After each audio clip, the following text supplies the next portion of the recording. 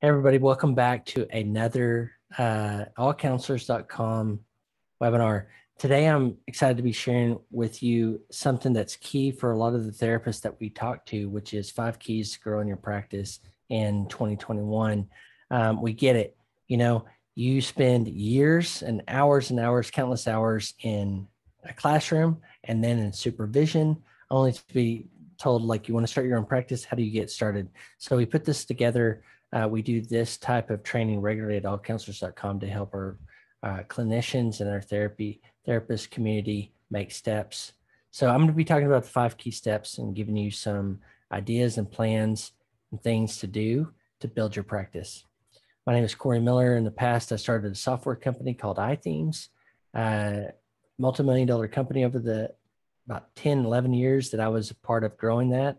And then in 2019, left the business after we were acquired to do my next endeavor, which happened to be All Counselors. But one thing I wanted to note about building that company is primarily I'm not a developer, but primarily my emphasis on helping people, other entrepreneurs, and digital marketing, like we're talking about at All Counselors. So I want to dive right in and I want to get straight to practical things you can start doing to build your practice. So the first is start on your ideal client profile. A lot of the clinicians we talk to, we want to that you come out with all these great, classes that you've done, eventually certifications, licensing, all that kind of stuff. But I want to flip it to the people that you're trying to serve and think about who do you help most and best. Now you may say, I work with everybody, but I'm sure there's pockets of people, groups of people that stand out to you. Do you focus on LGBTQIA plus community, indigenous people groups? Is it kids? Is it youth? Is it families? Is it relationships? Those type of things. And for you to start thinking about that, because what you want to do on all your marketing materials and all your messaging is attract that type of client. Show that when they see your site, they see your business card, or they start talking to you, that they go, I found the right person, the right therapist, the right practice for me. And so we always start here at the default client profile. So if you got some notes, pad and paper, like I usually do, let's start writing down these. So I want to give you a couple of prompts to think through this about your ideal client profile. Who do you help most and serve best? So think about, as you've gone through your supervision or whatever practice you're in currently, think about those people that you're like, oh, this is just like magic. They come in for these set of issues and then they leave and they're better for having been through the experience of therapy with you. Think about those blocks. Do certain themes, do certain even locations stand out to you? For instance, my therapist several years ago was in a north suburb of Oklahoma City. Well, that practice, he had a group of about 10, 15, I think, therapists.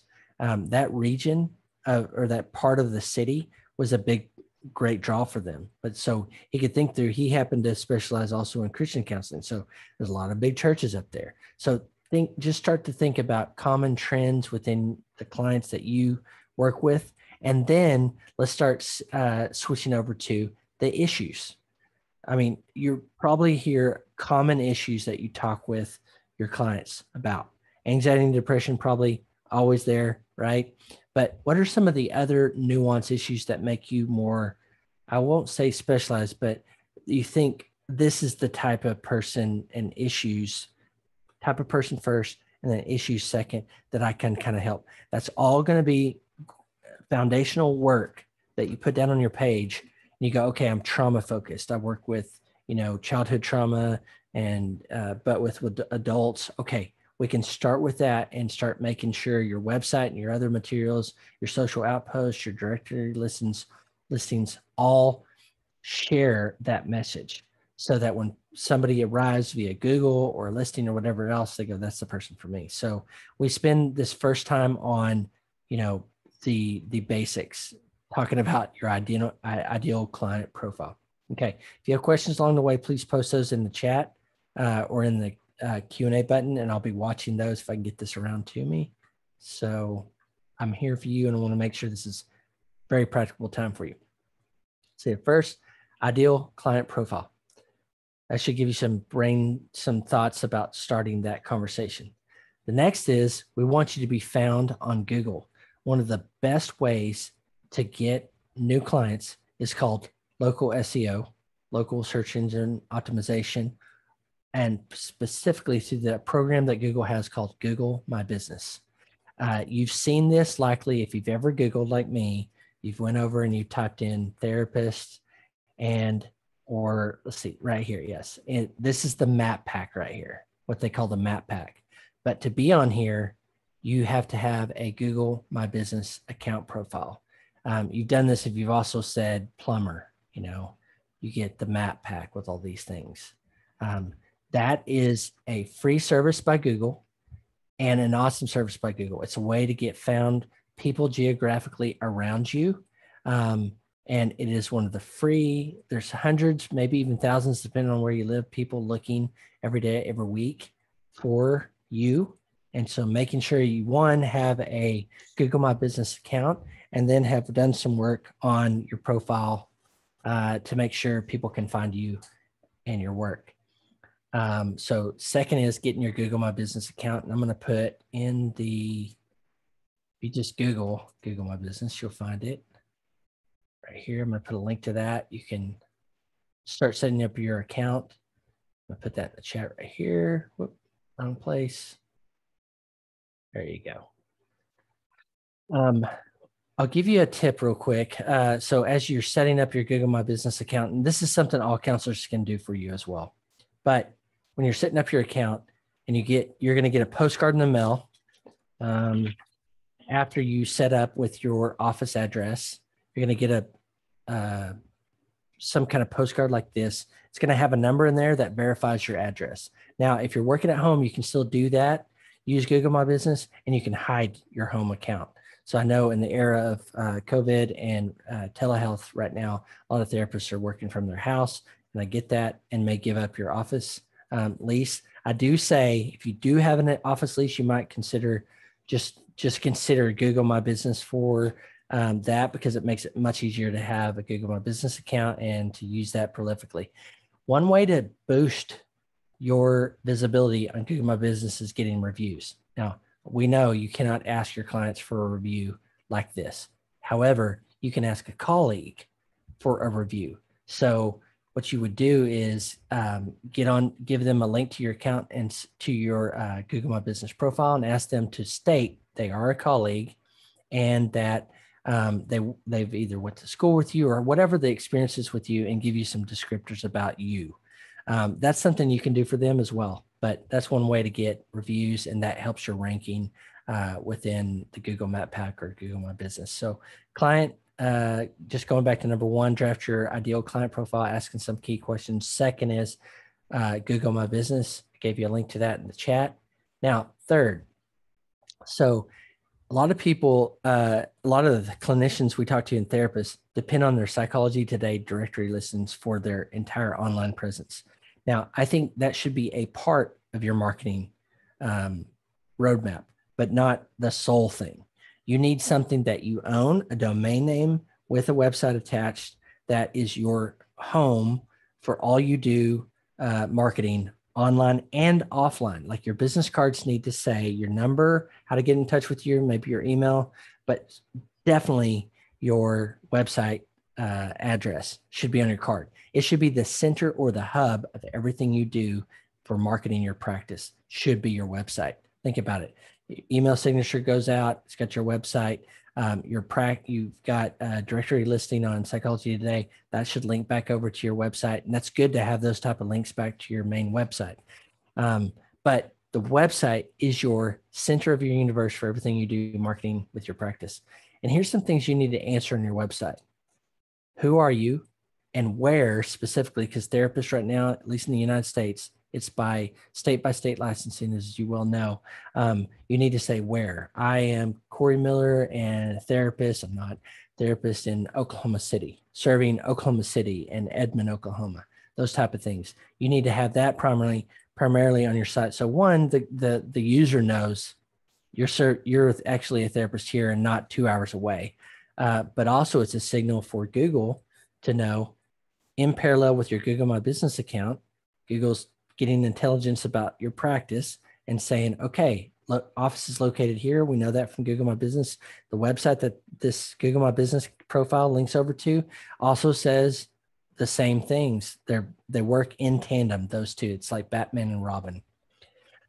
Who you work with, you'll notice we came back, pulling that ideal client information back here. How you help, that's about your, the issues someone may commonly come in to talk with you about, and then your modalities, treatment options that you work with clients on. Now, it's not enough just to say EMDR or I do ACT or CBT or whatever. You need to share on your website and your Google My Business exactly what those mean. So who do you serve and how do you help them? That all blends in with modalities and things like that. But be sure they haven't spent all these years in school and supervision and in the world of psychology. They are a client looking to get their needs met.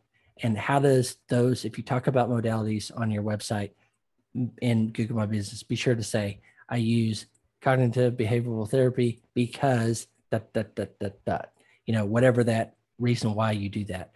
So who you are and what areas you serve, and then who you work with. We talked about that, how you help, and what you do. All of that should be on your website. Now, I think you can build a one-page website that encapsulates that to give people not just a business card, but more so picture of you, maybe your office if you have one, and then some really good information to connect the dots. Now, one thing I'll add on here too is frequently asked questions. One might be, do you do insurance? And what's your answer to that? Those common things you get asked by every client. I would include a section more down the bottom of your page that is an FAQ section. Because what you're trying to do with that website is lower the bar for what it takes to become a client of yours so that you connect with the right people. Step one, we did with the ideal client, and connect those dots there. Okay, so that's a simple website. We do that at all counselors as well. We've got a special running right now, actually, that we instead of paying a lump fee, we do it over a monthly payment. And so right now we have $67 a month. We'll get your website up and running for you, all baked in with local SEO, all the ingredients I'm talking about here to be that center point of your marketing universe. But there's some really good options out there too if you want to do it yourself. I would encourage you, think about what you charge, think about the expertise and what you want to do, and make sure those align. If you want to do this as a hobby side project, maybe you could do that. But I highly suggest you get someone that understands digital marketing to help you with your website. So that includes a domain name, hosting, content, creating the content for your site and all that, and then the optimization for Google. So get a simple website going. If that's just a one-page website, that's great. But get something, because that's going to be the center of your digital marketing universe. Okay, next is, and I want to make sure I leave enough time for Q&A, but next is build your referral network. So we've talked about who we're serving best. So we start to think about those things. So if people say, what do you do? I'm a therapist who helps youth through these particular modalities. We don't say the treatment options or whatever. Now we've got the website and all that. We've got our Google My Business, give some signals out to the Google universe that this is what I do and where I do it. Referral network. Now, this is building on top of that. So we think about the website being the hub and these things being the spoke that point back to the website, a place to call home online, and referral networks are key, right? So I want you to think about all kinds of different people that could potentially be adjacent to what you do, or have clients similar to the ideal client profile you talked about, and start writing down a list of all these people you already know that you could go back, send an email, send a text message, give them a call, just say, by the way, I'm opening my new practice. Here's my website. If you have anybody to refer, I'd love for you to do so. Supervisors, if you've been in supervision, classmates, if you're out of school recently, colleagues that might be booked up and can't take anymore. Start your list. One thing I have actually personally asked my primary care physician for referrals in the past, think about doctors you're in a setting, this is why you want to have your business cards that have your website and your email address and your phone number and all that ready to go at all times so that you can build that referral network. Or you're a physician. I get a lot of clients from primary care physicians, and here's my card and that kind of thing. So physicians, I talked to a therapist in New York City, for instance, and they happened to be getting a lot of referrals from physical therapists. When you start pushing down into his particular practice, he does a lot of Medicare. I think that's how you say it, Medicare, and then an older demographic, which would lend to physical therapists. So see why this ideal client profile is so big, because find businesses that serve that ideal profile in other ways. So like my former therapist was a Christian therapist. So churches around this area, getting to know the ministers and the staff at some of the bigger churches, just, hey, I'm right down the street. Just want you to know if you happen to have a similar worldview, like, I do these type of things, but it'd behoove him to make sure all the churches in this area knew his practice existed and it was focused on that. So I want you to do like some brainstorming on this. Think about adjacent businesses, professionals that serve your ideal client profile, and who you could reach out and say, hi, I just wanted to introduce myself. I'm a therapist. I've got an office here. Here's my website. I do all these things. If I can ever help you or your clients, I'd love to help, and those type of things. And then, maybe it's a quick email or text ping to those and just kind of keep in touch.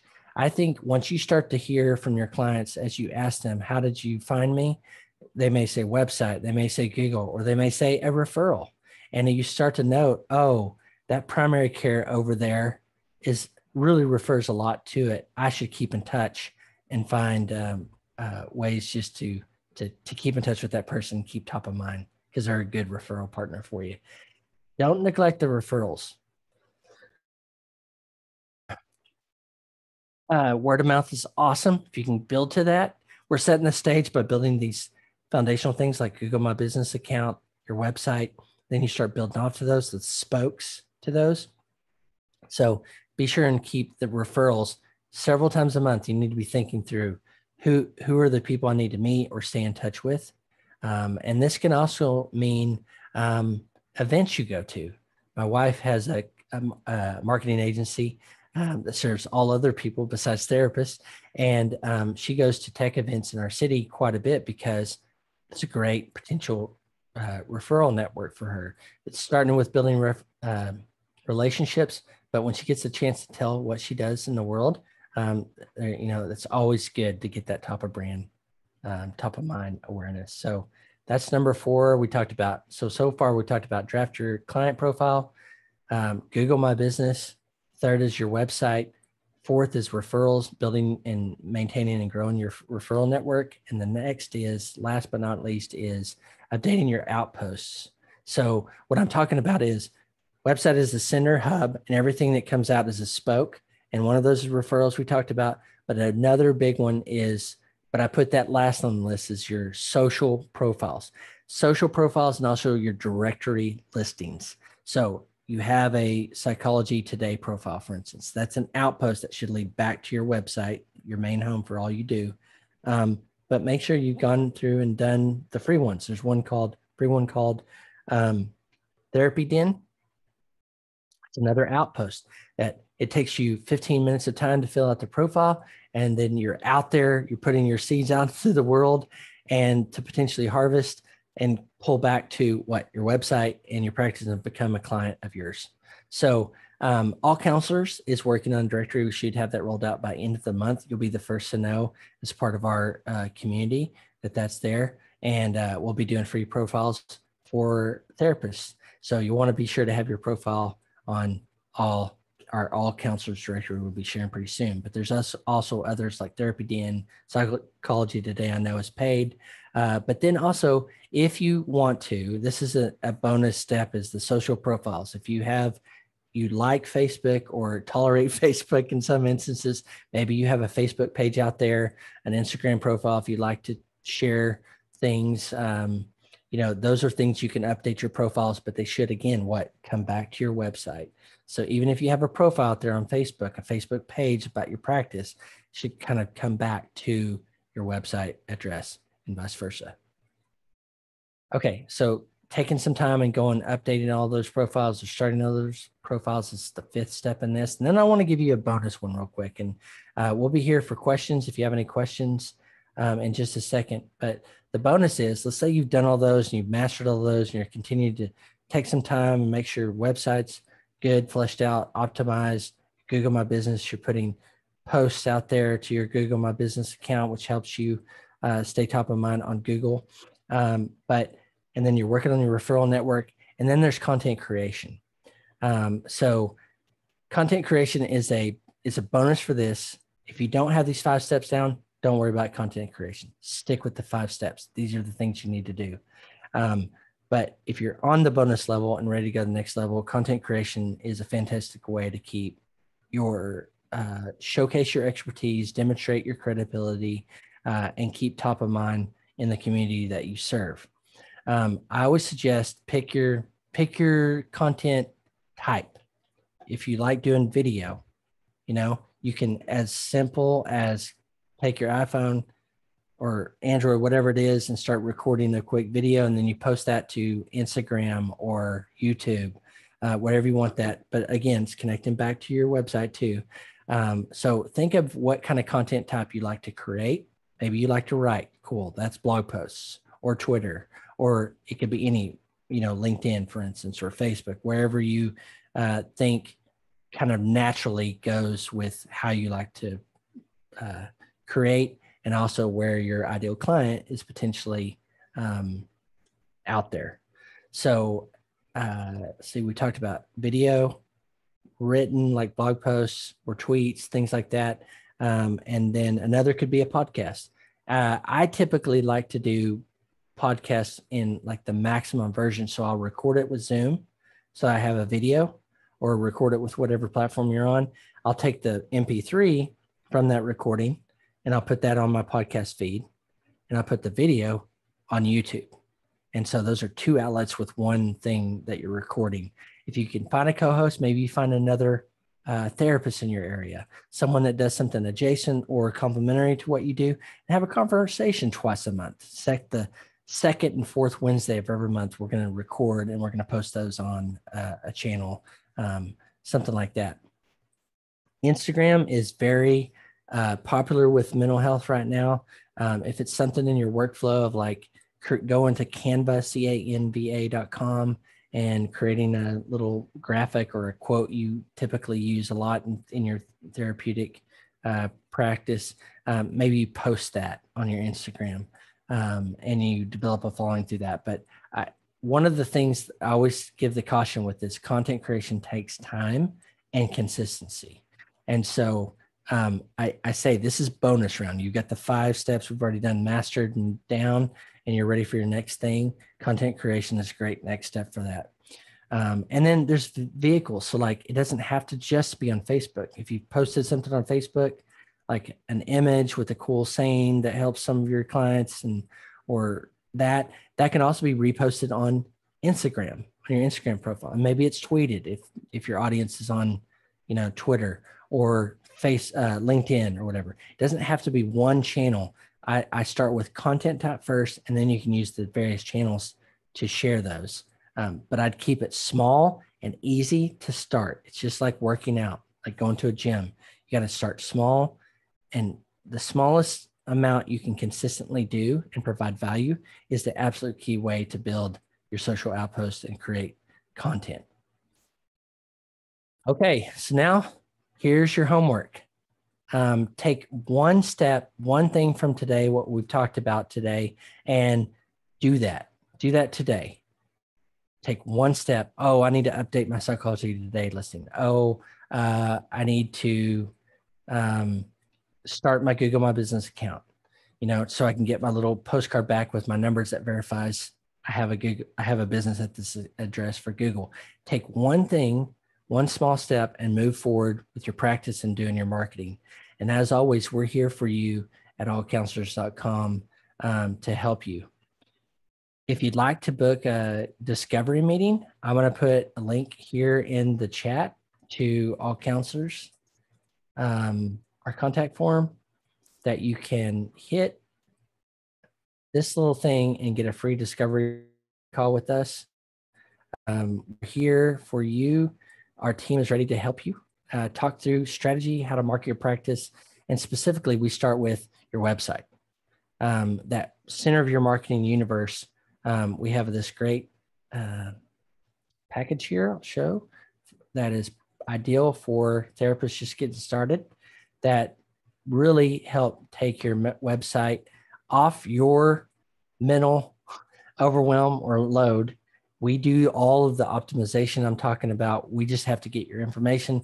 We start to massage that, translate that, so your ideal client can look at your website and go, that's the person for me, let me book. And so right now we're doing these for $67 a month through June. It's done for you website, no setup fees. We do the optimization.